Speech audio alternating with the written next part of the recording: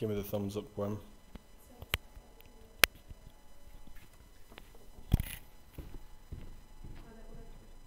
Hello?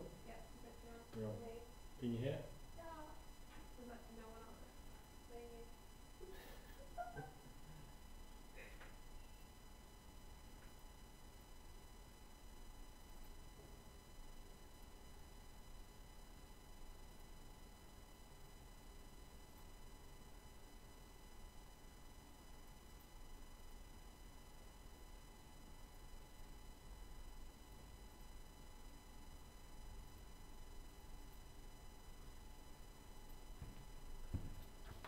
Can you see the timer on the live stream?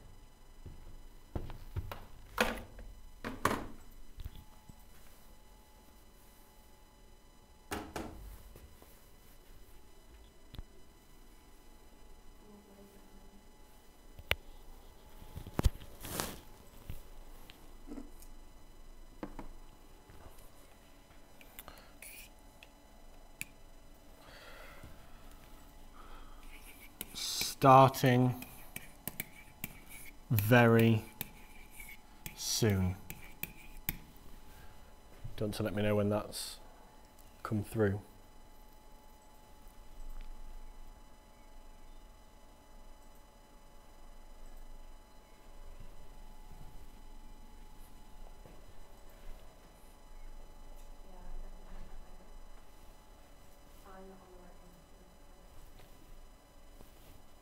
Mr. Green has it on his. Could you hear me?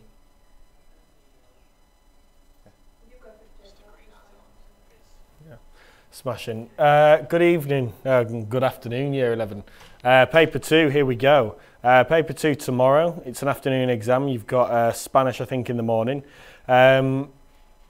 Before we get started, a little bit of feedback on paper 1. I think when we opened it, I think we all thought that was absolutely fantastic paper, and it certainly was.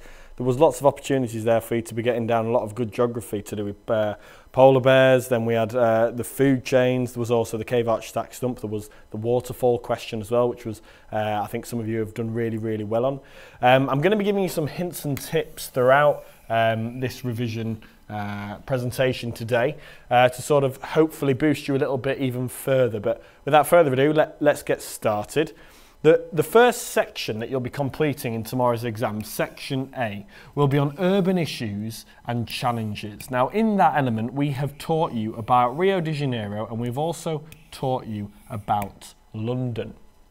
And it starts with this. We're looking at urban trends across the world. Now, we've got two lines here. The first line is LICs and the second line is HICs, high income countries. And on the left hand side here we have urban population in billions. Now along the base we have years. Now what I've done there, ladies and gents, is I've pulled out key information. I haven't just noted down the key, but I've also looked at what's on the left hand side of the axes and on the base as well. And quite clearly, we can see that LICs here have increased much more rapidly than the HICs. In fact, in around 1975-ish, LICs started to increase very, very quickly in terms of their urban population. Whereas HICs haven't really increased necessarily too much. There's just been a gentle sort of continuing line that is slowly increasing, only from about just short of 0.5 billion people to just short of 1 billion people in the year 2000. There could quite happily be quite easily be a descriptive question tomorrow that asks you to describe some sort of graph. Please don't necessarily just say that we can see that LICs have increased. Be specific. It increased slowly between the years 1950 and 1975, increasing from perhaps 0.3 billion to maybe 0.8 billion. Then it increased much more rapidly from 0.8 billion to about 1.5 billion. You've been really specific there. So why are LICs and NEEs newly emerging economies? Why are these growing so quickly? And the first reason is jobs. We can see all sorts of different employment here. People are moving to the urban areas and LICs and NEEs, number one, because of jobs. They're also going, number two, because of educational opportunities within the urban areas. Remember here, urban meaning city or town. Then we have housing. There's much better housing in a city, housing opportunities for people to live. There is transport, so it's actually easy to move to a city now in some of these countries which are developing slowly. And finally, number 5, access to clean water. These 5 reasons, 1, 2, 3, 4 and 5, are 5 reasons why people would want to move to cities in LICs and NEEs. Now I've got a star here. It says there's an opportunity to demonstrate a clear understanding in the exam. If it does ask why or what are the pull factors towards cities in urban areas and LICs, don't just tell me jobs, link it. Jobs, therefore people can earn an income, or education, therefore people can get qualifications, therefore they can get a better job, and then that then would link back to income. You might say clean water. People move for clean water, then that's going to reduce their chances of getting diseases such as cholera. Have I spelled that right? Cholera. There we go. But my question to you then is, are these really the reasons why people are moving to cities in HICs? Bearing in mind, we're an example of a HIC. Are people moving to cities in HICs because of jobs, because of education, because of better housing? Well, no, we're not, because we have decent housing in rural areas. People in rural areas also can get a good education. And we know that in rural areas in our country, people have access to clean water. So if we go back to this graph at the very start and we look at HICs, HICs aren't necessarily urbanising at the same rate as LICs. And that's a bit strange, because surely there must have been a point when we were urbanised and all of a sudden it started to increase. And it comes to this photo here. People moved to cities in the UK during this period of time. It was during the 1800s, during the Industrial Revolution. During the 1800s, in the UK, there were rivers, and factories were built next to rivers so that boats could transport materials away to different countries. As a result, people moved towards these factories and cities developed then, and that's when they were moving for jobs. Now, that happened during the 1800s, and in LICs and NEEs, that's only been happening more recently as they've begun to develop. So this process is now happening in HICs. It's called counter-urbanisation. Bearing in mind, urbanisation, just urbanisation on its own, is the proportion of people living in towns and cities. Now, this has already happened in HICs. Now we're getting counter-urbanisation. Counter is nearly the opposite. So now it's changing. Fewer people are living in towns and cities and HICs, and it's because of this.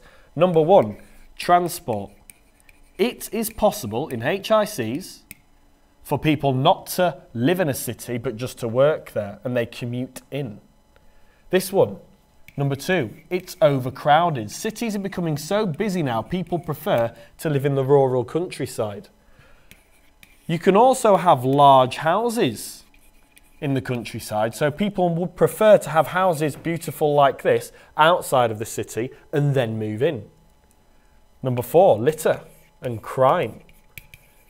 it's a little bit dirty in some cities now, and people don't necessarily like that. And finally, some parts of it are derelict. But again, ladies and gents, we have another opportunity here to develop our answer. It's great to say, why does counter-urbanisation happen? Because of transport, because of overcrowding. But take it that little bit further in your exam. Overcrowding, therefore, transport, like the tube, is busy. So people don't want that. Perhaps a larger house, so people can have a family with a front and back garden, and their children can play in the garden. You've developed that idea. You already know it, so tell the examiner that's how you're going to get into level 2. What is natural increase? Very simply, if we take any country or place and we look at the number of births, let's say in one example, in the UK today, there were 100 people that were born. But sadly, today in the UK, 80 people died. That would mean the natural increase here would be 20. It is the difference between the number of births and the number of deaths. Please bear in mind on this example that it could be negative. Let's say in some countries where the population might be declining, maybe 100 people died and 80 people were born, therefore the natural increase that day would be minus 20. Megacities, you know, is a city with more than 10 million people in.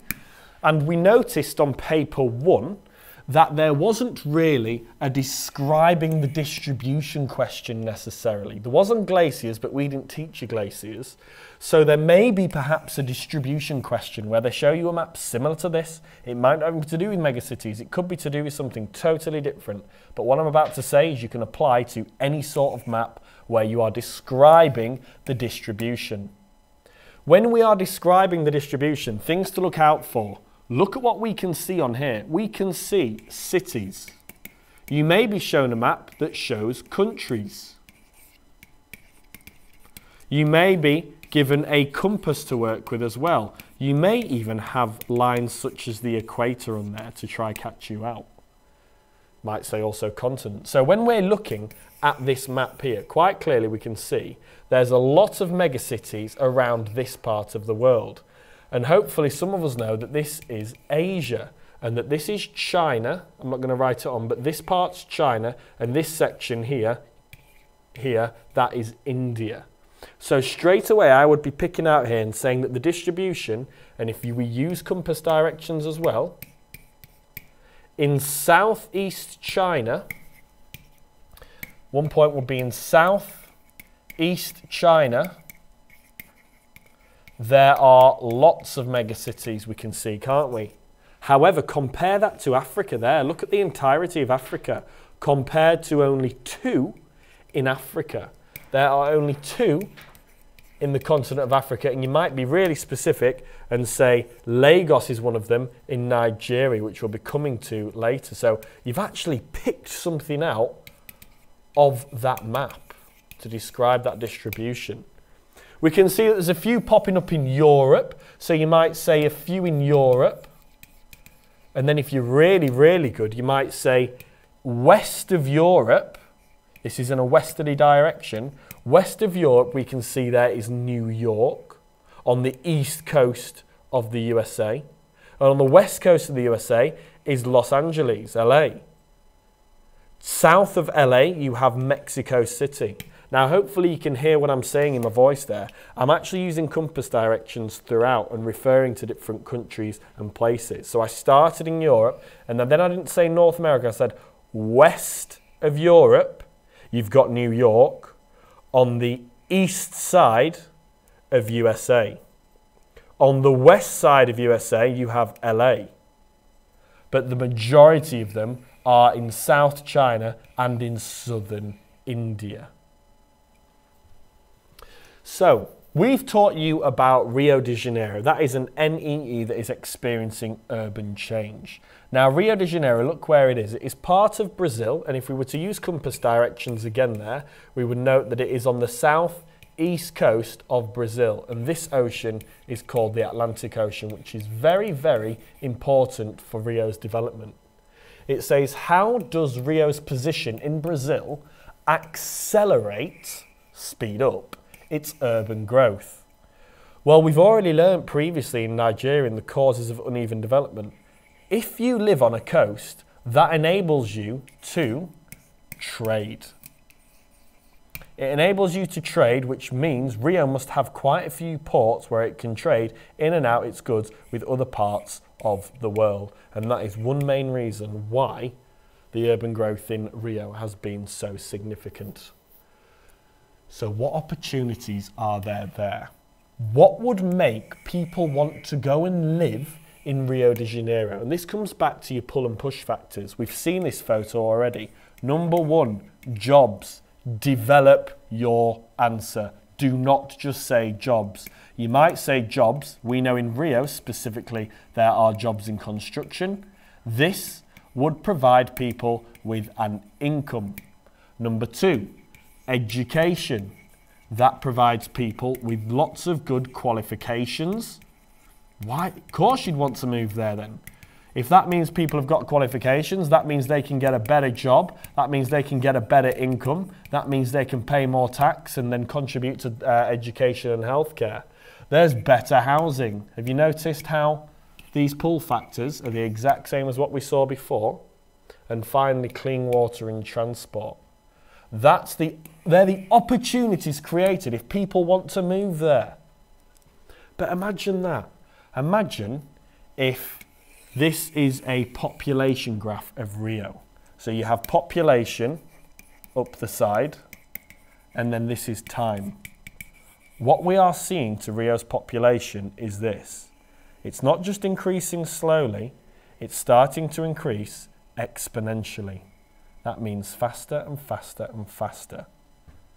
And because it's increasing exponentially, imagine that. Imagine if all of a sudden one day in your school, in your house, in wherever you live, there was just hundreds and hundreds of more people. Think about what problems that might cause.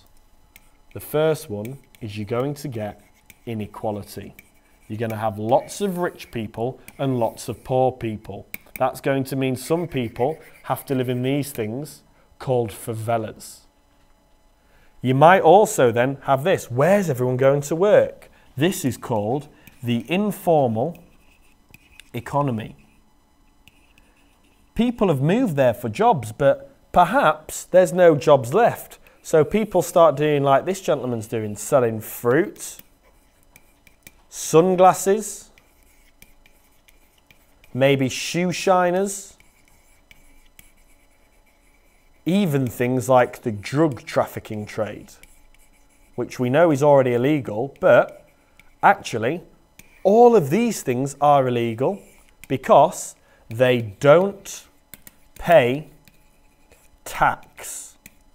So you've got an increase in population with people doing jobs which aren't paying tax. That means that there's not going to be enough money for education or healthcare. A really, really big challenge for Rio. You've got this, which is pacification. And these two link, because if we take pacification here, which I'll highlight for you, and drug trafficking, the challenge created is more people enter the drug trade to earn an income. That creates gang warfare within the favelas. Therefore, the government are having to employ these specially trained teams, and this process is called pacification, where these police forces go into a favela to try clear out the drug gang lords to make it safe, pacifying it. It's to do with settling peace. If you've got an increasing population, if the population's doing this, there's going to be pressure on healthcare. If you get ill, the hospital's going to be well busy, and there's going to be a lack of water for everybody. Where's it all going to come from? And also, imagine your classrooms at school. There's going to be educational pressures. People will not be able to fit inside classrooms. And imagine that. Imagine if I was teaching a lesson, not just to 30 students, but to 90 or 100 or even 200 people. The education you're going to get is not going to be as good. So, you need to be aware of the social challenges which we've just been through, but particularly how Rio are trying to solve these. So we've just outlined that healthcare is an issue. We know that if there's loads of people, look at that, only 55% of people have access to healthcare in Rio because the population's growing so quickly. So what have they done? They've built a cable car to the city. Well, you can say it or you can explain it. A cable car to the city so people can access health centres in the centre, because that's predominantly where they're going to be. Look at that, education. There's not enough schools and teachers, so what are they doing? They're simply asking for volunteers to come and help. And I'll come back to this one later when we talk about the Favela Barrio project. And look at that water supply. 12% of Rio's population don't have access to running water. This is a great fact to know. So what they've done is they've laid 300 kilometres of new pipes. Ladies and gents, please say a little bit more than that. Outline exactly what that does. That will provide people with clean water, and that means then you can say reduces diseases such as cholera. And if you do that, that is a superb answer. That will definitely be pushing you into top level 2, even in level 3, if it's a 9-mark question. Finally, energy demand is exceeding supply. Demand is exceeding supply, sorry. They don't have enough energy to go around, so they are building a new nuclear generator to try and meet that demand. You need to do the same for environmental challenges. Remember, let's go back to that population. You can look at the pictures while I'm drawing this out. If this is the population graph, we know the population of Rio is going up like this. Now think about the impact that that's going to have on the environment. We've got lots of congestion there. Please don't just say congestion, you know exactly what it means. And look at that there, the impact on water. So, whoa. What are you going to talk about? You're going to say the traffic congestion causes air pollution. You might then even develop that. That means there's going to be more CO2 in the atmosphere. That might increase breathing difficulties. You might even be really good and say something like asthma or bronchitis. So what are they doing? Well, they're expanding the metro system. This is the public transport system. They're expanding it. Well, say exactly what that means then. So if they've got more public transport, there are fewer cars polluting. Well, how is that then a solution? Well, it's a solution because that means there will be fewer people with breathing difficulties, reducing the impact on the healthcare system, on the healthcare system, HCS. But I'm going to clean that now because I need to show you something else.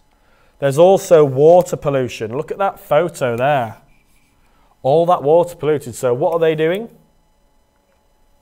They're building new sewage works.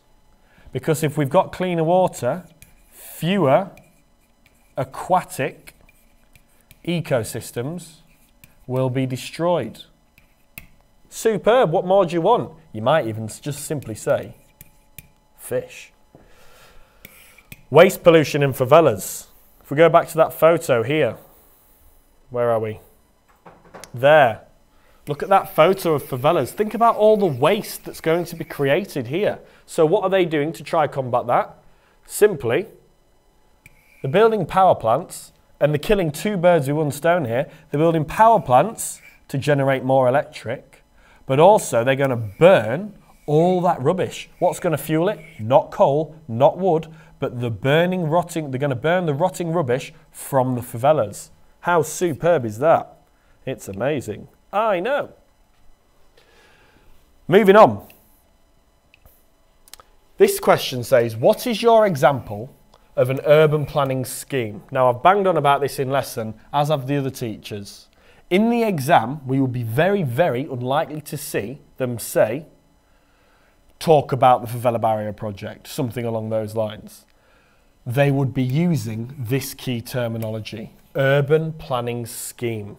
And the one you have learnt about is called the Favela Barrier Project. That was a scheme that was used to develop and improve living conditions. They wanted to enhance the living conditions in the favelas of Brazil. Just a little bit of background as to why they did that. If I attempt to draw a sketch here, here are some of the mountains in Brazil. And here's the water, here's the coastline. And finally, here's the story. So what happened in Brazil is Brazil bid for the Olympic Games. And all of a sudden, people were really, really interested. I think I've done those rings upside down. People were really interested in the Olympic Games. And the Brazilian government thought, excellent, loads of people are going to come to our country and spend their money. But then they looked up at the hills on Rio and they saw, gosh, look at all these ugly favelas. They're well run down, they are. All these people paying all that money to fly, to stay in the city, and they're going to look up and see these ugly favelas. So because they won the Olympic Games and the bid for the World Cup, sorry, they didn't win the Olympic Games, did they? I mean, win the bid for the Olympic Games. The government put this project in place to improve the conditions so they looked essentially a little bit prettier and that people's lives were a little bit nicer who lived there. And look at what they did. We've got a photo here on the left-hand side of what it used to look like, one area. And look what they've done now. Look how pretty that looks. They've got greenery areas, so it's safer. Look at all that litter there. But here, it's clean. Children can play out there and be safe. There's photosynthesis created here, so it's going to be a cleaner environment. And they've simply made it look nicer. It's a streets tidied up and made more appealing to live in. Look at this one here. This must have used to be some sort of litter dump or garbage waste disposal area, which people just chucked all the litter. But they've changed that now. They've got a skate park, which has got young people, maybe instead of going into crime, into things like skating, sport, run-down areas turn into communities that bond. Look at this one here. I think this is a great photo. You can actually see how in the side of the mountain they've cut out, they've dug out, sorry, like an astroturf sort of thing where people can play football. So again, this is getting people off the street out of crime and into sport and directing their energy elsewhere. And we've got water supply. Yes, it's uncovered, but actually sanitation supplies can now be pumped away. So instead of waste being in the street, and I'm talking about human waste, it can go and be washed away now. That's fantastic. So there's going to be less disease spreads. And you'll notice maybe on some photos that there's this cable car. They've got cable cars that go all the way into the favelas and then back out into the main parts of the economized city. And that gives people the opportunity to go and access these higher paid jobs while perhaps living in one of these favelas. So, a classic question might be, justify or explain the effectiveness or assess the effectiveness of an urban planning scheme. Now, before I go through the successes and failures, imagine you open up your assessment and this 9-mark question It's a double page spread. Let's imagine that this is it. I obviously haven't seen the exam, so I can't tell you. But normally with a 9 marker, let's say it's question 1.10, you'll have loads of lines here, won't you, to answer? And the question might say this: justify or explain the effectiveness of an urban planning scheme. And it will also say, using your own knowledge, and it might even say, and a figure. Now on this side of the page, it may say, I don't know, let's say figure 4, and you might have a photograph with some text, and another photograph with some more text, and another photograph. And this might show you some sort of urban planning scheme. This is a learning point, ladies and gents. That urban planning scheme, we didn't have to necessarily teach you about the Favela Barrier Project. There's lots of these all over the world. Perhaps there's one in India, and it might be something to do with slums in India. The figure may talk about India, but the question will be worded as so, and you'll be able to use your own knowledge. Please, please, please, do refer to this figure, pull things out you can see, but also, if it does do this, in your writing, think about what you've learnt and quote facts from the Favela Barrier Project. It makes your life so much easier to get 6, 7, 8 or 9 marks if you quote your example. It might say using your own knowledge or using your own example. And you can't just do that on this question, you can do it on any sort of question where it says using your own knowledge. So, sorry, let's clear that. Was it a success or was it a failure? First thing, of course it was a success. It was brilliant. What they did is they provided health and standards of living have improved. Favelas have been targeted. They have provided, and this links back to what we learned before, they've provided homes with health kits, meaning that if people get ill, they don't necessarily have to go to hospital. They can take care of themselves in their home. However, a bad thing is that residents don't necessarily have the skills to manage repairs in their properties. So what the government did is they went in to improve the conditions in there. They even built some of them out of brick. However, they haven't trained the residents to fix anything if it breaks. So some of it's going into disrepair. Look at this. Substantial increase in school attendance. Awesome. That's brilliant. There's more people this age going to school. Super duper. However, they didn't actually teach the teachers properly. So some of the teachers don't have the correct qualifications. So you've got people in school not learning very much. Property values increased. Because the government have now legalised these favelas and actually recognised them as homes, they have gone up, look at that, 80 to 120%. If you own that property, your quid's in, you're doing really well. You can sell it on now for more money. But it says there, when rents and house prices rise, poorer people are priced out. Poorer people can't afford them. You can't move into one. And they used to be free. Well, they used to be illegal.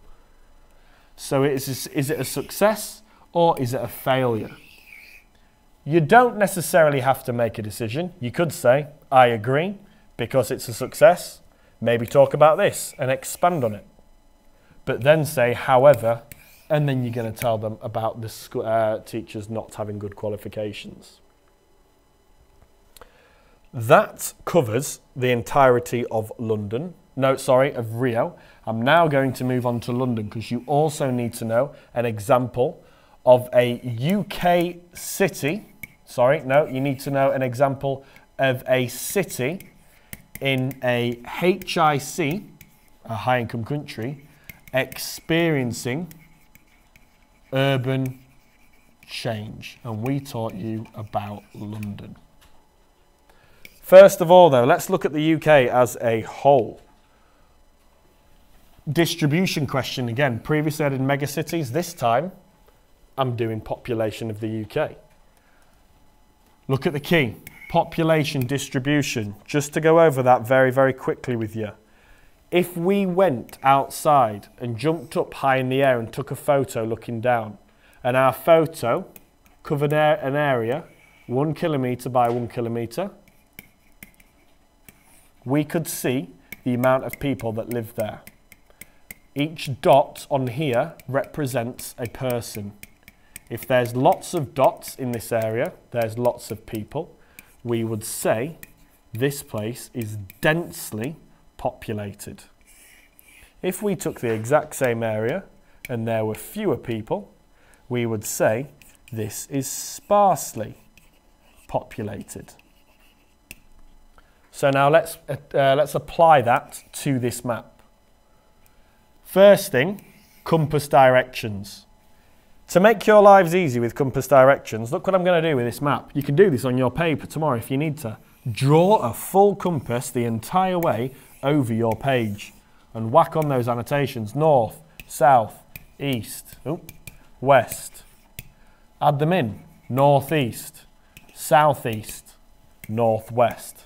All of a sudden, your life has just become so much easier when you're describing a distribution using compass directions. So, describe it. This area here happens to be in the northwest. The northwest is sparsely populated compared to the southeast, which is densely populated. How does he know that? I've looked at the key. Over 150 people in this area per kilometre squared. Whereas here, the yellow bit is only 0 to 10. So the yellow bit is a bit like this, and the blue bit is a bit like this. There's more people in an area. Why? Why is there hardly anybody here, but loads of people here? First of all, let's start with the northwest of Scotland. Here we know it is flat. And because it's flat, that means it is expensive to build on. And difficult. Why is it densely populated down here in the southeast? Please do not say because the capital city is there. Please say because the land is flat, which made it easier and cheaper to build on. But also, down here in the southeast, we have a big main river called the River Thames. And a long time ago, I'll say a long time ago, during the 1800s, during that Industrial Revolution, rivers equaled trade. So factories, like we said before, factories were built along rivers, so then the boats could then transport and go out to other parts of the world. And if you look around the map, we've got a blue area here. London happens to be a river there. Manchester happens to be a river there. Leeds happens to be a river there. Bristol and Cardiff happen to be rivers around there. All these places which are blue happen to either be on the coast or around a river where trade was easy. That question is just what I've been over, suggests why the population is unevenly distributed. Highlands, mountains, here, flatland, river. London's changing. London's changing both positively and negatively. If it's changing positively, we've got lots of opportunities that are created. If it's changing negatively, we have a few challenges. In your exam, we expect them to be using this key terminology.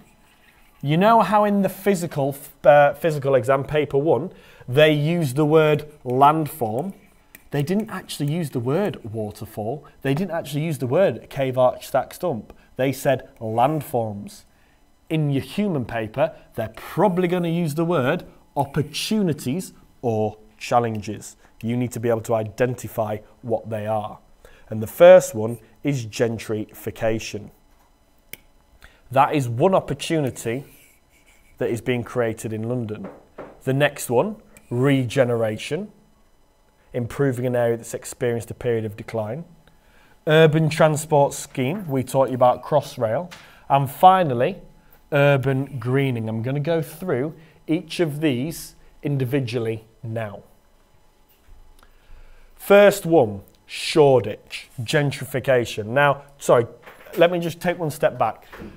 With this, they could ask a series of questions. They might just simply say, what is regeneration? And ask for a definition like they did, what is extreme weather? They might say, what is regeneration? It's improving an area that's experienced a period of decline. They might ask where regeneration has happened, or what is your example of something? Or it could be a much longer answer question, suggest the benefits of urban greening, suggest assess whether an urban transport scheme you've studied is effective. But not to worry, ladies and gentlemen, I'm going to go through each one now for you. So, this is Shoreditch. Shoreditch is your example of an area that has experienced gentrification. Gentrification is an improving an area to appeal to the middle class or the rich or the wealthier person. Now, look at it. It's gone from this, post-World War II, to this, more modern day. Look at the change. It's the exact same building, and this one on the right is looking certainly more prettier. Oh.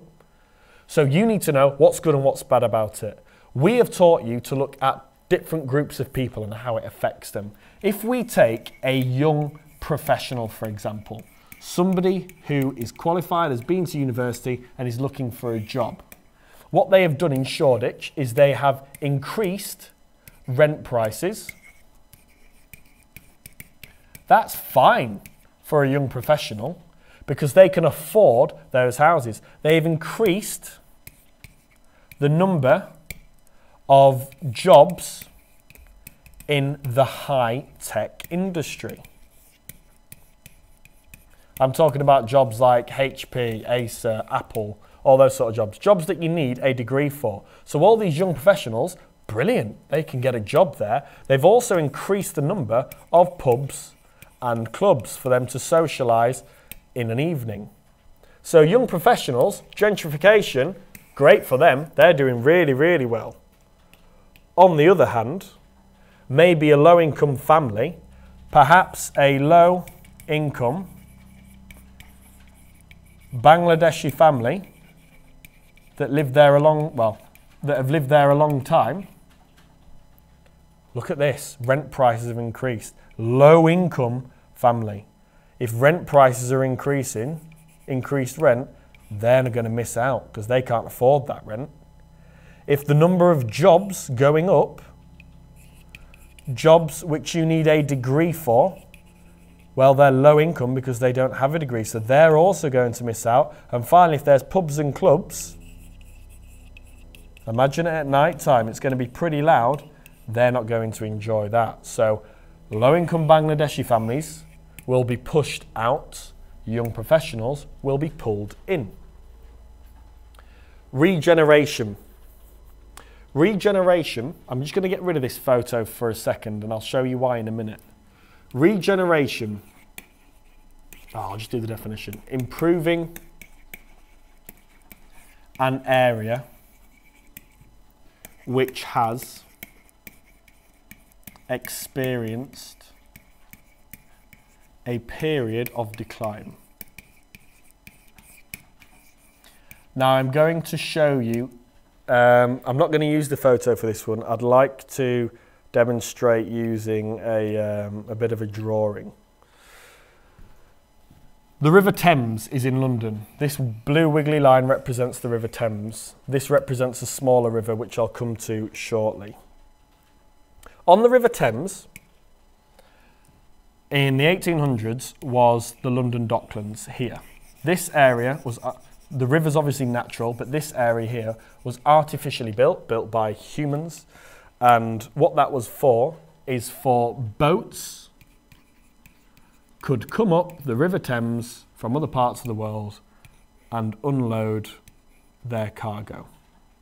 And there was factories here and different warehouses where people worked and that cargo got unloaded. This was brilliant. This was fantastic. There was things like tea, coffee, tin, sugar, all coming in from the West Indies towards the Caribbean way. This was all being shipped in, and then all that tea, coffee and sugar was being sorted out here in the factories, which employed loads of people. So people here might have worked as cargo workers. They may have worked as shipmen or shipwomen, or they may have worked simply in a factory, I don't know, bagging, be specific, bagging coffee. So all these people were really, really employed. Superb. All of a sudden though, this thing happened called containerization. And the boats went from being this big to being this big. And when the boats became much bigger, they could hold all of these containers, which I'm sure you've seen going on the motorway. But these big boats couldn't sail up the River Thames. They were too big. All of a sudden, poor people, these guys all lost their jobs. Because the boats became too big, this area pretty much just became derelict. That means crime increased. Unemployment increased. How horrible. Unemployment increased. Places became derelict and run down. Derelict places increased. You know what I'm saying.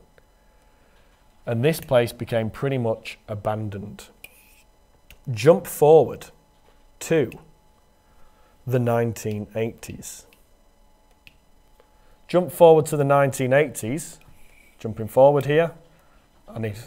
My board's getting a bit messy here. Jump forward to the 1980s, and the government came up with a company called the LDDC, the London Development Dockland Corporation, and it was their job to build Canary Wharf. And what they did is they saw this opportunity to build very, very high sky flats and everything. Not flats, sorry, offices like HSBC, to attract investment. And all these banks now, you've got one of HSBC's biggest offices here that has employed now young professionals that's bringing money back into the area. They've cleaned up this water area, the Docklands, and it's a really attractive place to go and walk around now.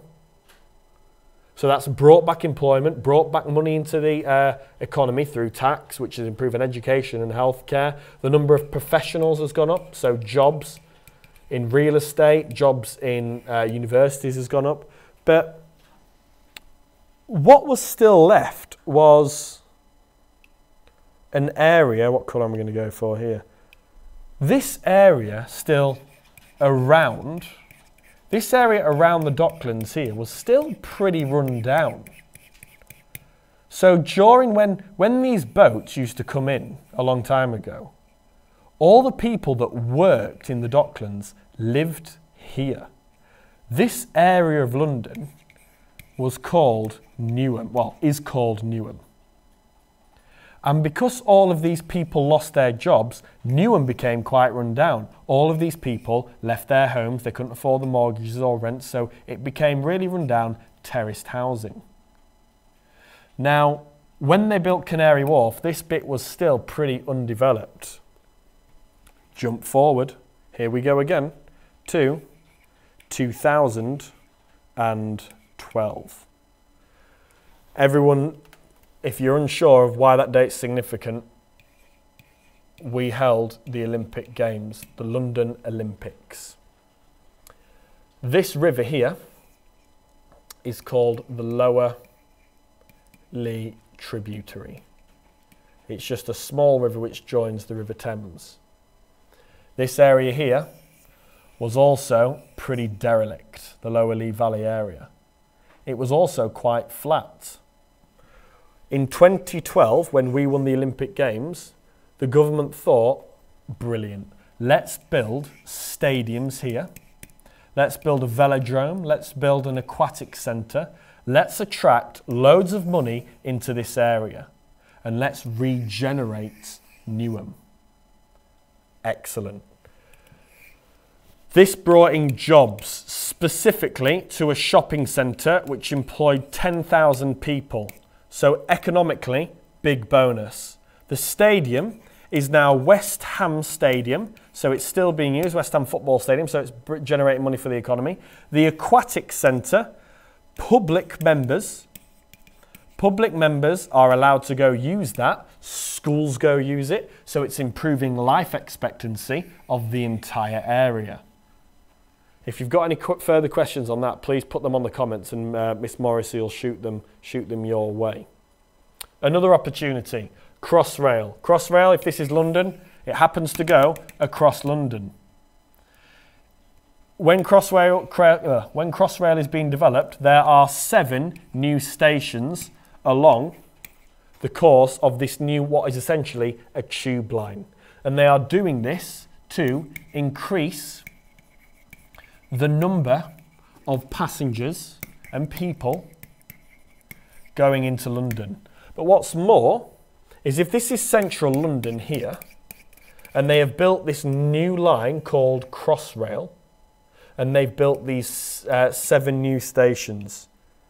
If you live near one of these new stations and you have a house, the benefit is the price of your house is going to go up. That's fantastic. However, if you are a new homeowner looking to move in, you're not going to be able to afford that because the price has just gone up. Sad face, we don't like that. So the fact that house prices are going up near the stations is actually negative as well as positive. Fun facts for you to throw in. Each train is going to have, I think, about 24 carriages. Each train will be able to hold 1,500 people.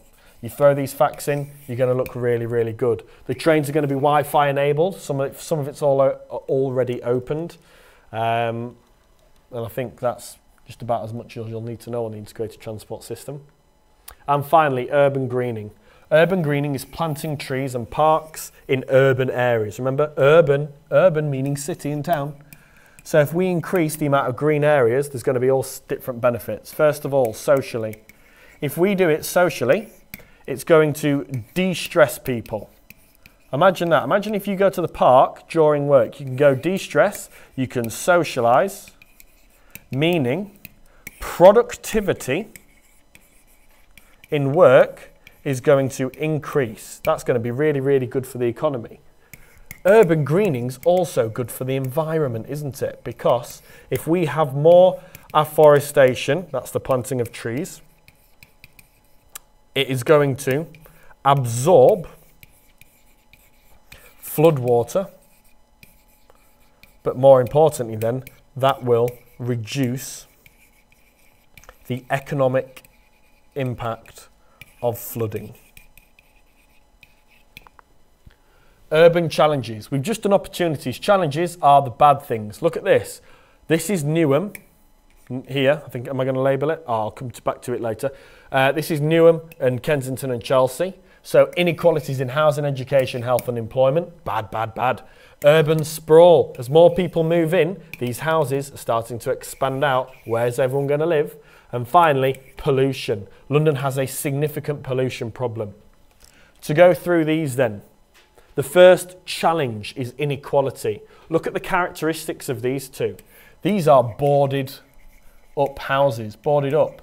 There is little greenery. Remember, greenery makes us feel at ease. There are no street lights. Not very safe at night time. Compared to this one, look at this. Gated communities. Expensive cars. And finally, look at that, street lighting. Meaning it's much safer to walk around at night time. Now, when we're comparing Newham and Kensington and Chelsea, that's one place, by the way. Look at the difference. Kensington and Chelsea, which is rich, and this is poor or less rich. Look at that. People live on average till they're 85 in Kensington and Chelsea, whereas in Newham, 78. And look at the unemployment. Look at the amount of people. 9.4% of people are unemployed in Newham. Only 3.9 in Kensington and Chelsea. Now, watch the link. If only 60% of people are leaving with 5 or more GCSEs, of course the unemployment rate is going to be higher. because they don't have the qualifications to get a job. And therefore, they can't take care of themselves, or perhaps don't have the education to, and are more unhealthy, which is why the life expectancy is lower. If you want to take a look at that a little bit more, please do pause it and do so. Urban sprawl. Similar to Rio, look what's happening to London's population. It is increasing. More young people are moving there. So where on earth are we going to house them all? Urban sprawl is now moving onto that green belt, which goes around a green belt, an area of greenland and fields around a city. Are we going to house people on the green area, on a greenfield site, or on a brownfield site, which has previously been developed on? Benefits then. If we go on a this is the wrong way around this, because the brownfield's there and the greenfield's there. If we build on a brownfield site, well, it's going to cause less damage to habitats. Fantastic. But look, it's also flat. So it's flat already, so it's cheaper to build on. However, it could be more expensive to build on because the land price in a city is going to be much more expensive to build on. Sorry, I'll try to improve my handwriting. I know I'm getting a bit sloppy with it. Also, if you live here, you can walk to work. However, the bad things, so the negatives of this are going to be that your flat will be small, and there is going to be more crime. So what should we do then? Should we build on greenfield sites instead? Because on greenfield sites, you can have larger homes, you can have gardens where your children can play out and be safe, you can have a driveway so you can own a car. The quality of air is much nicer, and finally there is less crime. However, the negatives is it's going to have a significant impact on habitats. It could also be very expensive to build on. If farmers already own that land, they might be charging a lot to give it up. Have I missed any? Land is cheaper in rural areas. Oh, well, ignore that one, because the way I've just explained it, I don't want you to say that. No demolition or decontamination needed of land. You can pretty much build on that straight away as long as it's flat. More space to build larger luxury homes. This one, reducing the need for urban sprawl. Public transport is better in urban areas, so you don't need a car. And new developments can improve, yeah. So, London's pollution problem. We know, here's my attempt at drawing a car. We know if there are going to be more cars, there is certainly going to be more pollution all in the atmosphere. That is going to cause significant breathing difficulties, such as asthma and bronchitis. That then will put pressure on the NHS and taxpayers. That's bad. So, solving it, what are they doing? They are, well, they've built Crossrail, but more importantly, they have developed these super cycle highways. And what that is if we imagine that this circle here represents London, and London is our entire city, and this is specifically central London. So this is central. This is just the outer skirts of the city. What they've done is they've developed about 6 or 7 super cycle highway lines, a little bit like this, that people can cycle into central London on, therefore reducing the need for cars, less traffic, less congestion, less pollution, less breathing difficulties, and also because people are cycling, they will be physically healthier, which makes reduces pressure on the NHS. Not sure if that's a bike with a person on or a dog. Sustainable living, something else which we're quite, well, not necessarily confident, but we wouldn't be surprised if it comes up. This is the East, have I got it? Oh, the East Village.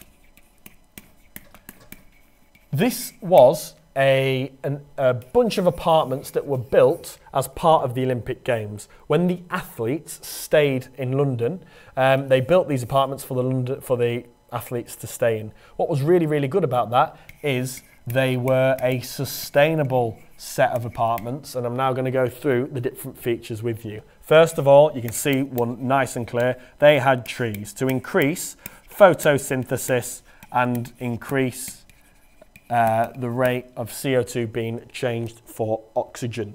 They also had, nice and simple, double glazing windows. Ladies and gents, please, it's going to say here, opportunity, demonstrate our understanding. Double glazing windows, that is going to reduce your heating bills.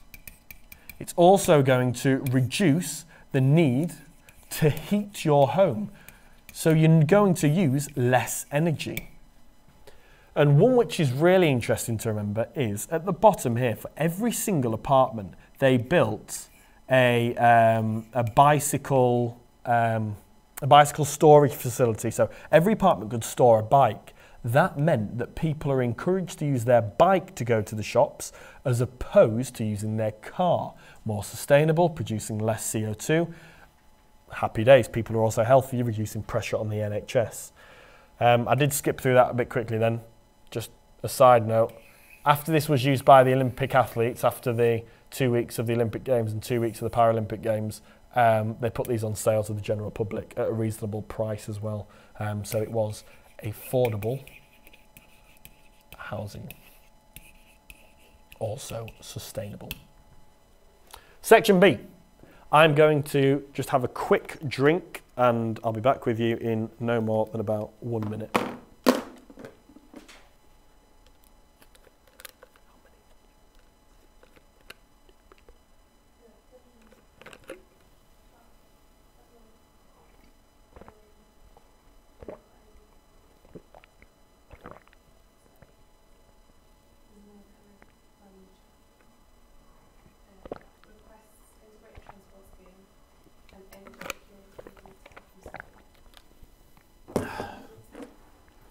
Excuse me, I hope you can't hear me gulping that water. Right, section B. So this is the second section. We've done section A. Section B. Gosh, that's taken now. I'll try to be a little more snappy with this. So section B, yeah, changing economic world. You're going to answer all the questions in this, ladies and gents. We taught you about Nigeria and the UK economy. We didn't have to. We could have taught you about anything that we wanted. We specifically chose, though, Nigeria and the UK economy as our examples. First of all, development. How can we measure development? How do we know somewhere is very developed compared to not very developed? First of all, we can look at literacy. Is it going to pop up now? Literacy rate. That is the percent of people that can read and write. In our country, it's 99% because we're really, really clever and we've got good education. However, in some countries, it can be low as about 50%. Only 50% of people read and write. This is the number of doctors, so the number of doctors to people, and finally this is representing GNI, the income of a country. Obviously if a country's got loads of money, you can tell it's doing well. If it's a poor country, it's not. However, GNI, which is the income of a country, we know that HDI, the Human Development Index, excuse me, I've just hiccuped there, this combines life expectancy,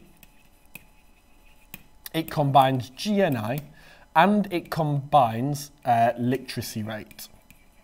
And they bob all these numbers together and it produces a figure between 0 and 1. I think for the UK, our HDI figure is something like 0.89, whereas in some countries it is as low as 0.32. The closer you are to 1, the more developed you are. Why is HDI better than GNI to measure development? Well, it combines 3 indicators as opposed to just 1. Imagine if you look at income. If you just look at China, and let's just say, off the top of our heads, China is earning something like, China has something, I don't know, like $2 trillion compared to the UK, where the UK has maybe, I don't know, this is literally off the top of my head, 1.5 trillion. You might think China's a richer country. Well, actually, no, it's not, because China has so many more people than us. The UK is a much richer country. It doesn't consider variations within the country. You might have some rich people, some poor people, and it doesn't consider the size. Demographic transition model, something you need to be really, really familiar with. It wouldn't surprise me if this came up at all. 5 different stages. It shows us 3 things: death rate, birth rate, total population. Stage 1, we could say that this is an undeveloped place. Stage 5, we would say this is a developed place or country. Look what happens. Just have a quick scan through it. The death rate in stage 1 is high, then it falls down to be really low. The birth rate, there's loads of births in these countries, then all of a sudden it decreases and is low. Meanwhile, the population is increasing. So, what is it showing and why is this happening? Why is the birth rate and death rate so high? Well, if the death rate's so high, this must mean poor health care. People can't take care of themselves. They don't have the medical facilities to take care of themselves. Also, because the birth rate's so high, there might be no contraception. Or children are needed for farming. Because your example here is a country called Kenya. A country? Yeah, a country called Kenya, where it's not very developed and they still farm predominantly. More children they have, more farming the family can do. But look what's happened here. Health care is improving, which is why the death rate is decreasing. We get to a country called Brazil. Now Brazil, it isn't necessarily poor, nor is it super rich. It's an NEE, it is developing. Its birth rate is starting to fall because now they have discovered contraception and women have rights and are now working, which is why the birth rates are falling. Women aren't just expected to stay at home. Finally, the birth rate is really, really low. But look what happens. This is us, by the way, sorry. The UK, we're an example of stage 4. We will probably be about here. We're just about to go into stage 5. Look what's happened to the total population. It's starting to decrease. But let's just review what's happened here and I'll tell you why it's decreasing. Healthcare improves, healthcare improves, healthcare's really good, healthcare's amazing, healthcare's brilliant. The countries here, like Japan and Germany, have had good healthcare for now so long that everyone is really old. Well, I'll say everyone, a lot of people are old, so they have now an aging population. I'm talking a lot of people who are 60 or more years old. Generally, people who are 60 and over don't have children. And if you've got lots of them, these people who are living longer, they're not having children, which is why the birth rate is decreasing. And actually, now more people are dying than they are. Aging population, problems. If there's a lot of people, we don't have the workforce to take care of them. So the economy is going to suffer. Pause it if you want to look there and have a quick read through. Reasons for changes there. A few examples. But I've gone through the main things that you need to be aware of. What does birth rate mean? Birth rate is the number of people born per thousand that exist in the country. There you go. Oh, it's on the board there. Natural increase. We can see the natural increase is birth rate, take away death rate. Natural increase there is decreasing. Why might a birth rate start to fall in stage 3 to 4? We've just been through this. Population pyramids. I've picked out Nigeria here. Just to go through with what a population pyramid shows. We can see male there. We can see the word female there. We can see this says Nigeria 2016. Look at the base. It says age group. We've got population in millions. Population in millions. Let me show you what it shows. This bar graph here. This from 0 to 4 years old to the left-hand side, all the way here, goes to about there, 12, 13, 14, 15, to about 15. What's that? That's 15 million. That means that in Nigeria, in 2016, there were 15 million boys aged 0 to 4. But what about that? In 2016, there were 4 million boys or males aged 40 to 44. That's what it shows. So we can quite clearly see here in 2016 there were a lot more young people in Nigeria than there were old people. Look at that. Look at the amount of 90 and 94-year-olds between both males and females. Hardly any, not even 1 million. So if a population pyramid has a wide base, look at that, it's got a really, really wide base. That must mean they have a high birth rate. They've got loads of kids being born here. What does, which pyramid it says represents as a HIC? Now, which countries have loads of kids? Poor countries. Poor countries have loads of kids because they've got poor healthcare. This is a rich country. Notice how the base is fairly wide, but it stays fairly wide until about 60 years old, meaning if you're born, you're pretty much guaranteed to live in a rich country until you're at least 60. Then it starts curving off. 3 causes of uneven development. If you look at a world map, look at a world map here. Why are some places, like the one I'm circling there, why are these places poor, but these places really, really rich? What has caused uneven development? First one, the economy. Second one, the physical landscape. And the third one, history. If we specifically focus on the physical landscape, Europe has a long coastline. Lots of Europe is on a coastline, meaning that it's easy to trade with it by boat. But look at this country here, the Democratic Republic of Congo. It is what we call landlocked, surrounded by land. You can't get a boat there, so why on earth are you going to want to trade with it? It's well expensive to fly there and trade by plane. It's easier and cheaper to trade by boat, which is why landlocked countries are a little bit poorer and can't necessarily afford to trade. And historical. We all know that Europeans during colonial times went over to parts of Africa. They took things like tin, copper, silver, gold. They took all their valuable resources. Jump forward now. What's that say? Gold. They jump forward now and they don't have anything to trade with. So that is what's caused places to be rich and places to be poor. And as a result, the consequence then, because some places are rich and some places are poor, you're going to get lots of disease, like things like Ebola. You're going to get lots of disease in poor places because the poor places can't afford the medicine to take care of it. I've read studies which have said that if Ebola broke out in the UK, which never would have happened because we have the medicine to prevent that from ever occurring, if Ebola broke out in the UK, we could take care of it because we have sterilised hospitals. In western parts of Africa, when this happened, they couldn't afford hospitals to take care of the people, which is why there were so many deaths. That is a consequence of uneven development.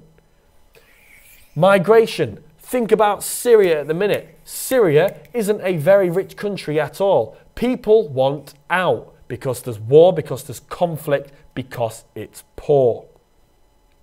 Remittances. This is a really, really good thing, this one.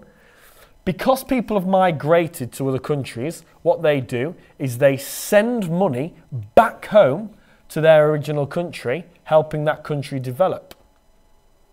Aid. The brain drain. We have lots of people from different parts of Europe coming across to places like Germany, France, the UK, where the jobs are higher paid. And they're doing that because they have qualifications in these countries. So they move to other countries which are richer, like the UK, where we have higher paid jobs, which they're qualified to do. That's bad, though, for the home country because they are losing the qualified people. So they're never going to develop. That is called the brain drain. So if we've got these poor countries and these rich countries, how can we bridge this gap? How can we make the poorer countries richer? And some of you might be saying, well, sir, it's never going to happen. Yeah, it probably is never going to be fully equal, but how can we reduce the gap? First thing, debt relief. Simply say to countries, you don't owe us money anymore. Just wipe that money off so all of their income can go into developing their infrastructure and healthcare. Using technology, look at this. Just something simple as a water pump can provide a country with clean water, therefore there's not going to be less disease. Investment, putting money into countries. There's lots of Chinese money going into, China's money going into Africa at the minute, parts of Africa, to build things like train lines to increase the opportunity to trade. Aid, literally giving them money or giving them resources. Fair trade, giving farmers a fair price for their coffee and bananas. Tourism, and finally microfinance loans. I'm going to focus on tourism quickly. We taught you about Jamaica. Jamaica is using tourism to try become richer, to develop.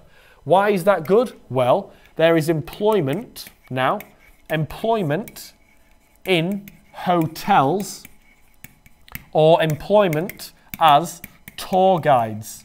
And because these people are being paid by the tourists, like you and me going over, that means that tax will increase, that means education will increase, that means health will increase, improving all the things in that country. Infrastructure will improve, they'll have better roads, meaning that they can trade better. However, it's only really going to benefit coastal areas, because who would ever go to Jamaica and say, oh, I'm going to go stay in the central of Jamaica, central Jamaica. You want to stay near the coast where there's lots of sand and nice beaches. So sometimes the inland parts of these areas can't benefit as much. And think of this, loads of people going, there's going to be litter on beaches. Maybe coral reefs might be destroyed by people who are going snorkeling or scuba diving. Not very good at all. Tourists spending money in the future of the economy, brilliant. Creating jobs, working in hotels, development of infrastructure, and finally funding to protect the environment as well. So some of that money can actually protect the environment too. Your example of an NEE in Africa, we have taught you about Nigeria, particularly the city of Lagos, which is on the south coast, touching the Atlantic Ocean. TNCs. The TNC is a transnational corporation. It is simply a company that operates in 2 or more countries. Nike, KPMG, BP, HSBC. We taught you about Shell. And you need to know what the good things about TNCs are and the bad things. So imagine Shell, this, originally a Dutch company, but now is owned by an American company. The benefits, it's going to contribute loads in taxes. If they are drilling for oil in Nigeria, they're going to be paying taxes. Education, healthcare, improves life expectancy, increases qualifications, multiplier effect. It provides direct employment. Look at that, great fact. 65,000 workers will be employed, and 91% of Shell contracts go to Nigerian companies. Superb. So when Shell come in there and start drilling, they get Nigerian companies to drill for the oil. So Nigeria's getting the money. However, the bad things, specifically oil spills have caused water pollution, degradation, reducing agriculture. So that reduced agriculture, meaning that farming might decrease. That's not very good at all for farmers. And there's frequent oil flares. So that's going to cause pollution. That's terrible. And there's one which I've not got on here, which is management jobs. So the managers go to foreigners. So it might go to Americans or Europeans. which isn't necessarily good because these are the highest paid jobs, but Shell want their people doing them. So good things and bad things about them there. What is aid? Aid is also another way that we can bridge that gap between the poor and the rich, bridging that gap there. There's two types of aid. Aid is always, it's helping a country out somehow by money, food, technology. There's two types. Official development assistance aid. That is simply given by governments. Every single year, the UK government will always donate some sort of money to helping other countries develop.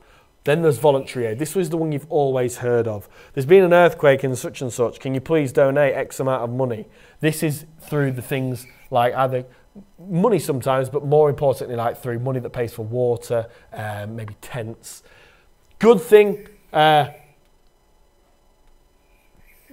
something to make note of, official development assistance. So this first type, it can be multilateral, so from organisations like the World Bank, or it can be bilateral. It could be simply from another country. We give money to some countries. The bad thing is, though, is this can sometimes come with strings attached.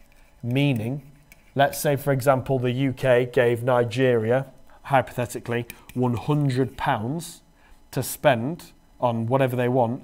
There's a string attached, which that £100 would need to be spent in the UK. They'd have to buy it from us, sorry. Voluntary aid, two types, can be short, can be long. Short-term aid, we can see on the photo here. Long-term aid, supporting buildings in the future if there's been an earthquake. Economic growth in NEEs, the environmental issues. There's lots of economic growth now in Nigeria. Have a look at this. It's creating then urban growth. If all this investment's happening, people are moving in. That means there's going to be limited space for housing, which is why they've started building these water houses in Nigeria. But if there's more people, that means then they can build more factories because they've got the workforce to do so. That is going to increase pollution and contribute to the greenhouse effect. But also if there's more people, there's going to be more deforestation, chopping down spaces, deforestation, chopping down areas to make room for factories and more homes. Can be good though. Economic growth is a superb thing. Look at this photograph here. We can see an entire family, which looks a bit funny, on a motorbike. But check it out. Look at the road. The road is smooth. If the road is smooth, that suggests good infrastructure. This family in particular has a motorbike which looks pretty clean. If it's clean, it might be new, but they have been able to afford that because they have the money. This gent here, well, sorry, no, all of them are looking fairly clean. So perhaps they have access to water and a shower. This young lad here, he's in a school uniform, so they can afford to send him to school. What else have we got? Reliable, better paid jobs, high disposable income to spend on schooling, home improvements, food and clothes, infrastructure improvements through economic growth, big cost us more money. Access to safe water, so there's going to be limited cholera spreading, reliable electricity, and finally better healthcare as well. Develop those answers. They can go to school. They can go to school to get better jobs, therefore they can get qualifications. Better infrastructure such as smooth roads allows easy transport of goods. Just fully explain your answer. UK economy. Told you about Nigeria, now we're on the UK economy. And look what has happened. Here's a key. Primary sector. Years 1800. 70% of people in the year 1800 were employed in the primary sector. Things like farming and mining. Look what happens. It begins to decrease. Now, today, about 10% of people are employed in either mining and farming. Look what's happened to the tertiary sector. This includes teachers, bus drivers, policemen, people who work in supermarkets, anything which isn't either collecting raw materials or creating something, making something, which is the secondary. And look what's happened. It used to be 10% and now it is about 65% of people in this country, sorry, 55, that isn't it? Excuse me, 55% of people are employed in the tertiary sector. Why has that happened? Why have we gone from 75% primary to nearly 74% tertiary? First reason, deindustrialisation. Factories now have closed down. Why? Because of this, globalisation. Everything is made in China. It's made in China because China have a large workforce, meaning they can make things cheaply. We can't do that. Therefore, they now make things in China. How is that possible? Globalisation through trade, the internet, and communication. We can talk to China right now on the phone and tell them what we want. That's possible. And finally, governmental policies. Governmental policies such as Thatcher in the 1980s closed the coal mines. Closed the mines. People got very, very angry about that, but they closed the mines because it was cheaper to get the coal elsewhere. Therefore, the number of people in the primary industry massively declined. Impacts of industry on the environment. It doesn't look very nice. If we're constantly developing new things, it's not going to look very nice. Air and water pollution, waste products. I've got a photo coming up here. There we go. Here's a river. That industry, which used to be in the UK, has polluted our rivers massively. Imagine there must have been a factory here and then maybe a pipe with stuff leaking into it. Now this then is going to affect aquatic ecosystems.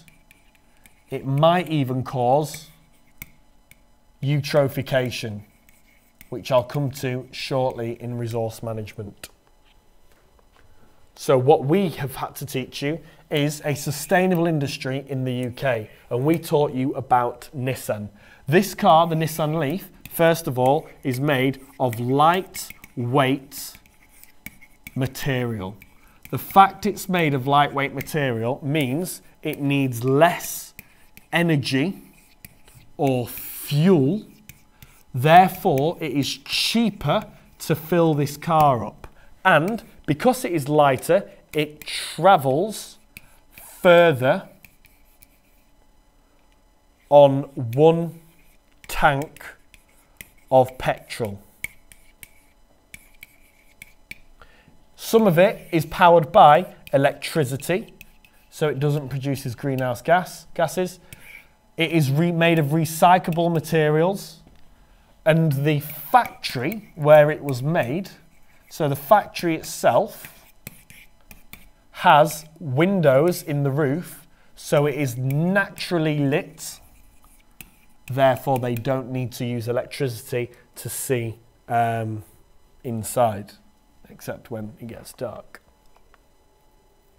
The UK's post-industrial economy. It used to be this. We used to make lots of things during the Industrial Revolution. Now we're predominantly working on computers. Everything's driven by computers, sorry. The post-industrial economy, where the manufacturing industry has been replaced by the tertiary industry. That is the service sector.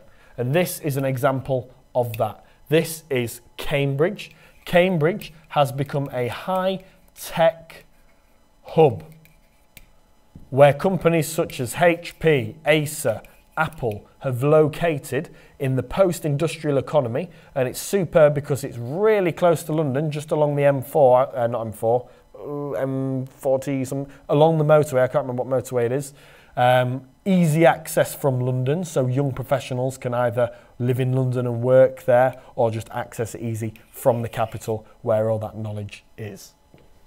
So, why on earth might be now, we're moving on now slightly, why might be people moving out of cities in HICs? Why are people counter-urbanising? We know because transport, because they can, it's possible to do that. It is overcrowded in some cities. Houses can be bigger and cheaper. There is litter and crime in cities. And finally, areas have become derelict. Moving on, follow me on this one.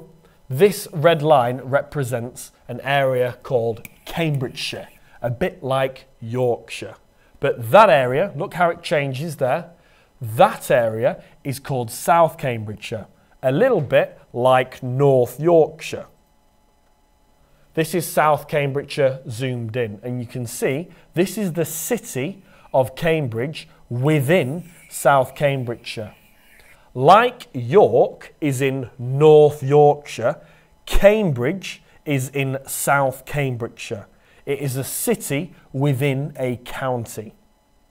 Loads of people have moved to Cambridge City because of the post-industrial economy and the jobs. People are moving in there. As more people move in, house prices increase. So, instead of living and working in the city, people just work in the city and they are moving out to the rural parts. People now moving to the rural parts where houses are cheaper. This is an area experiencing, this is a rural area experiencing population growth. The rural area here, bearing in mind this is the city of Cambridge, the rural area around it is experiencing population growth. This really could come up as a 1, 2, 4, 6 or 9 marker, something along this. This area is experiencing population growth, okay? Now that's really, really good because more people might decide to use buses, which is going to improve the economy of South Cambridgeshire. People can have larger houses, but prices of petrol might increase because there might be more car users. The opposite's happening here. The question says the UK's economic activity is skewed towards the southeast. This area here, look at all the economic activity going on. We already know that this part of the land is flat and it had the river, which is why people located there. And we know then that this area has lots of mountains, which made it really, really difficult to build on. This area is called the Outer Hebrides. What might people do if they are born in this area? Look, there's hardly any economic activity. They're gonna move towards the southeast where there's much more going on. Look how hard it is to get there as well. If you want to go from London, there isn't necessarily a direct flight. You're gonna have to go to Edinburgh and then a smaller flight, or you're gonna have to go to London to Inverness, drive to the coast, get a ferry, or you might be able to get a small flight, but it's, they're not going to be regular. It's really, really quite remote and disconnected. It's not easy to get to. So the problems that you're going to get then, if this area is suffering population decline, it's going to have an aging population. There's not going to be enough young people to be earning the money to take care of them or them there at all.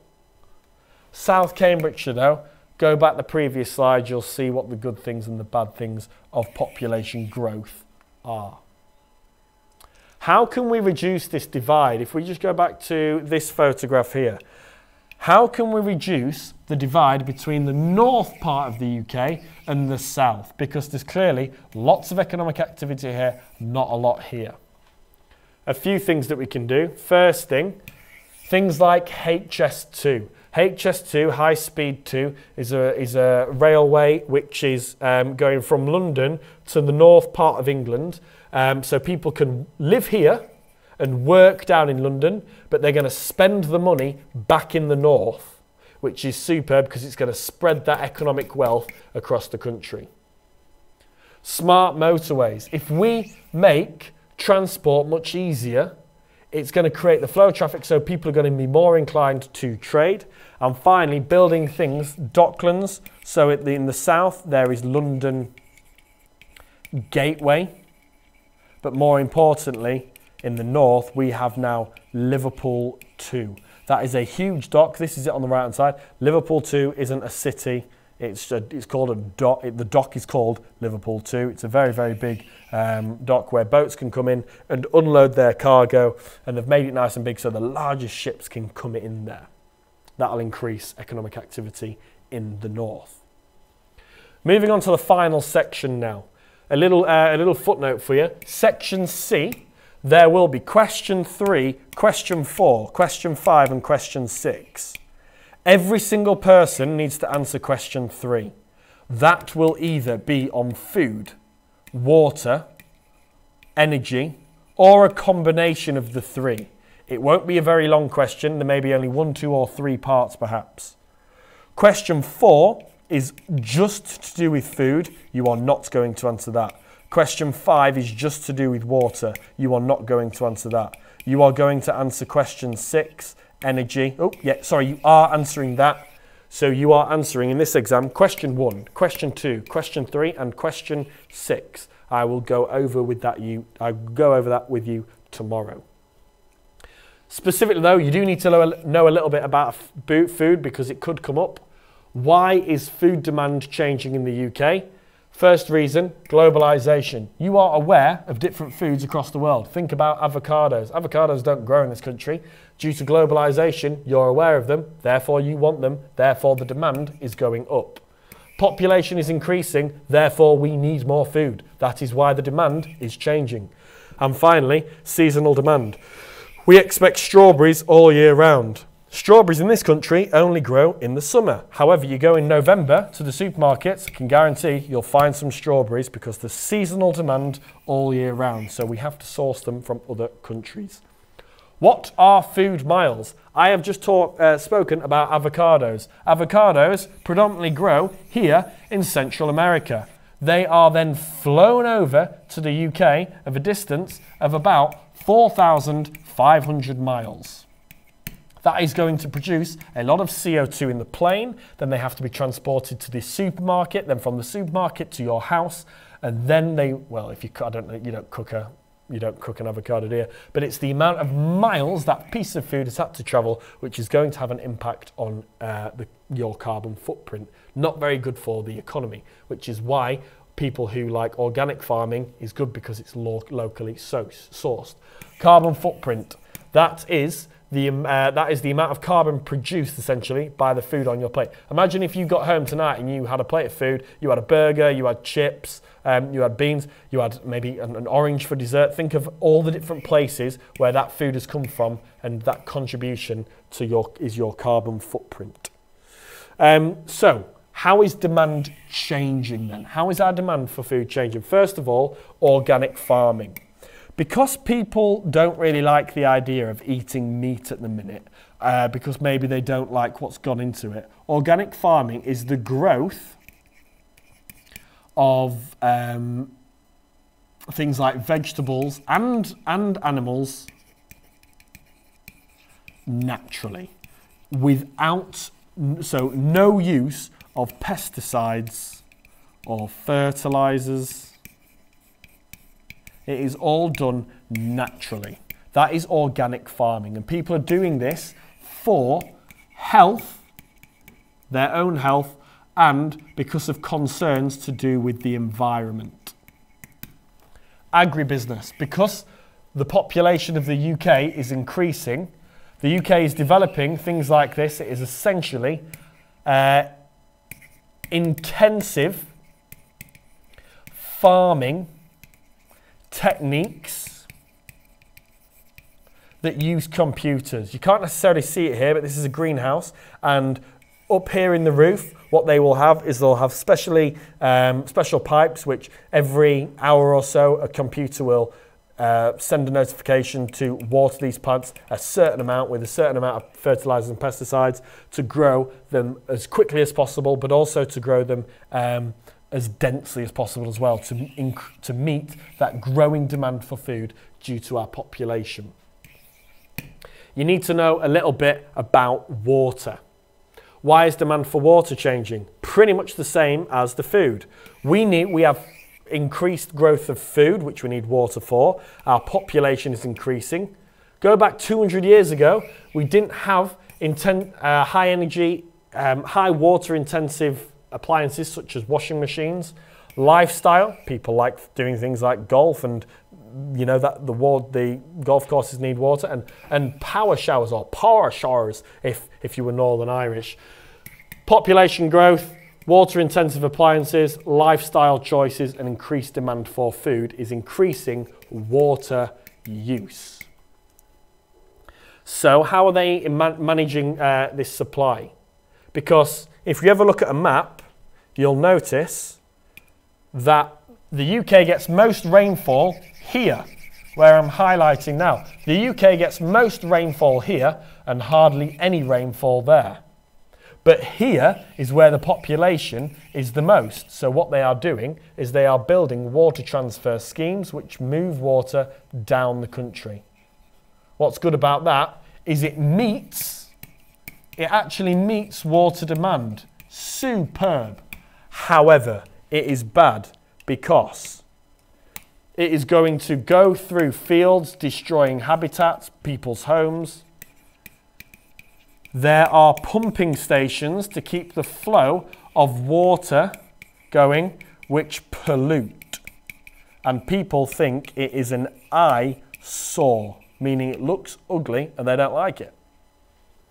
What causes UK water pollution? This is where we go to eutrophication. Look at all these things that are happening. You've got factories, you've got chemical waste storage, you've got things underneath the ground which seep into the water, pesticides and fertilizers. These are all things which pollute our water sources. And look at the effects, eutrophication.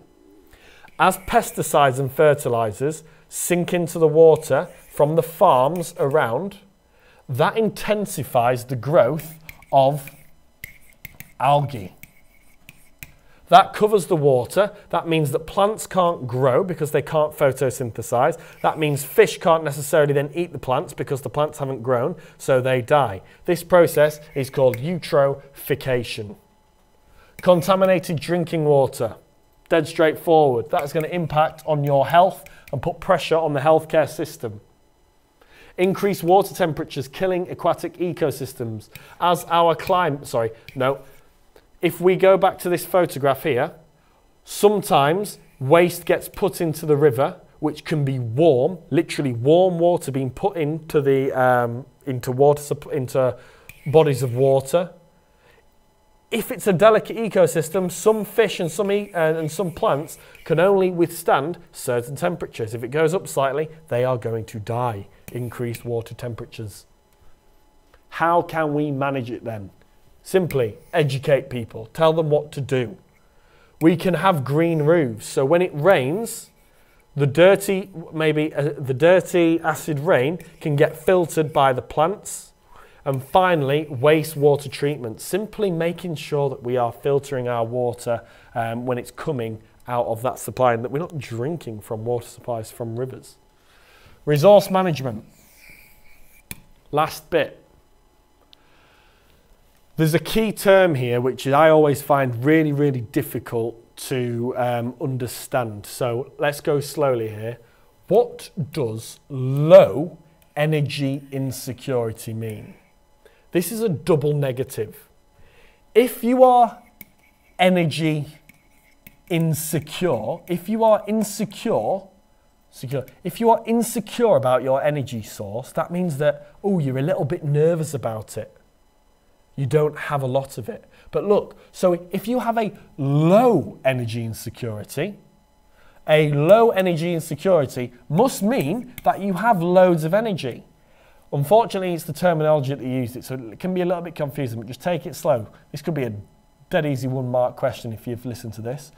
Low energy insecurity means that the country has enough energy to meet demand. Which countries then have a low energy insecurity? Which of these countries on here are doing all right? This one, Russia, they've got loads of gas, they're doing fine. This one, Saudi Arabia, they have loads of oil.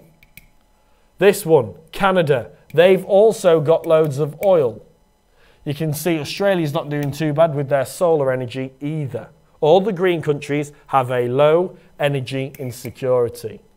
On the other hand, look at us. USA, us, most parts of Europe, India, because they have so much industry now and not enough, maybe they don't have gas reserves or oil, their energy insecurity is pretty high, meaning that they depend on getting it from other places. Why is demand increasing? Exactly like food and water. Population, energy-intensive appliances, demand for seasonal growth, which uses electricity and gas, lifestyle, and finally this one, economic growth in Nigeria and NEEs. All these rich, poorer countries and NEEs are increasing their economic activity. There's more factories, more things being made, more energy being used, therefore demand is increasing. What factors affect supply? Why might we be at risk at not getting it? First one, geology. Think about fracking. Fracking, if this is the land, fracking is where we dig down and drill and then release lots of gas, shale gas, which comes to the surface. But if the rock type is incorrect, the geology means rock type, if the geology is incorrect, we can't drill down. So that will influence our supply. Political factors. Russia, over here, Russia have a lot of gas. Ukraine own all of these red pipes. Well, most of them. Here's what happened. In around 2007, Russia was paying Ukraine to say, if we give you some money, are we all right to pump our gas through your pipes? Because then it goes to the UK, Germany, France. I'll say that again. Russia pay Ukraine to pump the gas through Ukraine's pipes. All of these pipes are owned by Ukraine. And we, the UK and Europe, buy our gas from Russia. All of a sudden, Ukraine said to Russia, you need to pay us more money. You need to pay us more money to put the gas through the pipes. Russia said, you're having a laugh, aren't you? And Ukraine said no. Ukraine switched off the supply then. They put a block. They said, you cannot use our pipes. All of these guys got really annoyed because Europe buy their gas from Russia, but it has to go through Ukraine's pipes. Long story short, eventually it was switched back on and Ukraine agreed to pay. But the political factors affect it massively. Climate, if it isn't sunny, you can't have solar power. If it isn't windy, you can't have wind turbines. And finally, technology as well. If you don't have the technology to do things like fracking, you can't access those reserves if they are underground. What are the impacts of high energy insecurity? If a country is really, really insecure, where are they going to get all that energy from? First one, conflict. There's a bit about Russia there, but conflict's going to occur. That's why we went to war with Iraq, all to do with energy insecurity. We were desperate for that oil, so we had to go in and invade, essentially. Rise in the price. If we are demanding oil that much for our cars, it makes sense for the price to go up because the demand's going up and there's not enough supply. This one, the pharmaceutical industry. Oil is massively used in medicine. If we don't have enough oil, are we going to be able to create all the medicine? That is an impact of energy insecurity. And finally, food production. Cows just don't all of a sudden become burgers and mincemeat. It's got to be made in a factory which uses power. That power, if we don't have the power, the impact is a reduction of our food supply. What is a fossil fuel? It is a source of energy that has a finite resource. We're talking about oil, gas, coal, and nuclear power. Sorry, nuclear power. However, I'm going to come to this one in a second because there's so much of this and a tiny little bit of nuclear power produces so much energy. It is going to run out eventually, but not in anyone's lifetime soon. What are the impacts of heavily polluting fossil fuels then? If we're going to be using more oil and more coal and more gas, look at the impact it's having on our health, asthma, bronchitis. This is called desertification. If we're producing more CO2 in our atmosphere, the rate of climate change will increase, more greenhouse gases will be trapped in our atmosphere, the temperature will go up, land will become desertified. Crop yields, farming may decrease, sea levels may rise and people may become flooded.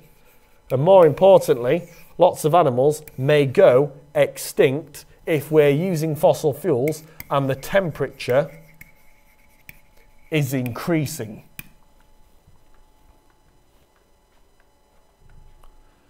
How can we meet demand elsewhere other than that then? We can frack, but sir, that's using gas. Yes, it is, but gas is less polluting than coal. That's good. However, it can cause earthquakes. It can also contaminate water supplies. Not good at all. Nuclear power. Nuclear power could quite easily meet demand with the click of a fingers if we built a few power stations. Only bad thing is though, think about Japan, think about Chernobyl, great TV program if you're watching it in a minute. If the nuclear power leaks, it can cause devastation, it can cause mutations, it can cause cancer, it can cause people to essentially die. And it did escape in Japan recently, I think in 2014. The risk, people think that the risks don't outweigh the benefits. However, it pretty much could meet global demand if done well. But people really are against it. And once it's up, once it's up and running, it's also fairly cheap. You can though use things renewable, solar power, wind, geothermal, hydropower, all these things which are non-polluting, and you can pick them to fit the bill. We use wind power because we're a windy country. Australia uses and parts of California and America use solar because they get so much sun. Geothermal, Iceland do it because they've magma's quite close to the surface. How can homes become more sustainable? Insulating our lofts. Insulating our lofts will save us on our bills. It will reduce the need to heat, so it will reduce demand. So less energy needs to be made. You might have an energy efficient boiler. Energy efficient boiler. You might have energy saving light bulbs, which again, tell me about it fully. They are cheaper to run. They use less energy. And finally, what was the other one that I wanted to go through on this one? Solar panels. You can install solar panels on your roof to bring down your bills again and also reduce, and double glazing windows like we said early. Efficient appliances, yeah. So getting new, modern appliances which use less electricity. Nearly there, ladies and gents. Why is it difficult? I think this is the last slide. Why is it difficult for LICs such as Nepal to adapt sustainable energy? Why is it hard for Nepal to have things like solar power, wind power? Because it's expensive. Look where Nepal is. Nepal is between India and China. It is a very, very mountainous country, very, very high up. It is also landlocked, and it has a limited supply of oil, coal, and gas. Therefore, how on earth is it going to generate energy? Because it's got a problem. I thought I had another picture here, but if I showed you a map of Nepal there, we know that in Nepal, its geography, it has lots of rivers like this. It has rivers all across the country, which makes hydropower a perfect investment. Can I just say, you need to know an example of a renewable energy scheme in an LIC, and this is it. It is micro hydropower. This is it, micro hydropower. What they do is, if this is a river channel, humans dig out a section to the left or right hand side, and they build what I can only describe really as a big plug hole which will suck water down there. In there will be a turbine which turns. As the water goes and turns the turbine, this micro hydro, the small hydropower station, can power farm machinery. So farmers high up in the mountains or anywhere can power and produce, produce crops more efficiently. It can also generate electricity for homes. But ladies and gents, this is important because like this diagram shows here, you can do it across the country and it is cheaper because it is micro hydropower and it is in Nepal. That is, ladies and gents, a solid hour and 54, it says down there. That is it.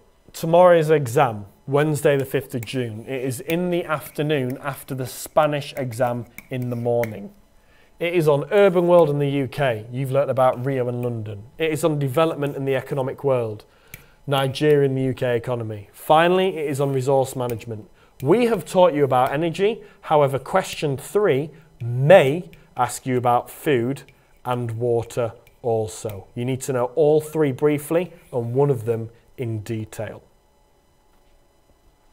The last thing, I'll leave this on for the last few minutes. These are the key elements which we feel have a higher chance of coming up. We can't bank on it, we can't guarantee it, but looking through, these are the key elements.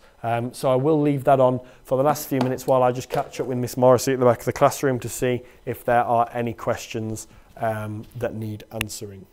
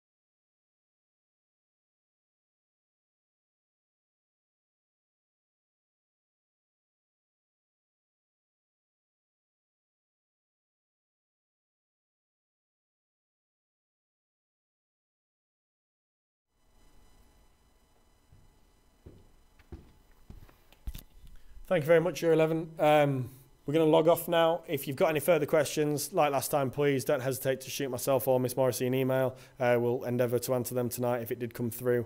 Otherwise, we will see you tomorrow at, I believe, it is 11:45 to 12:45 for the Geography Booster.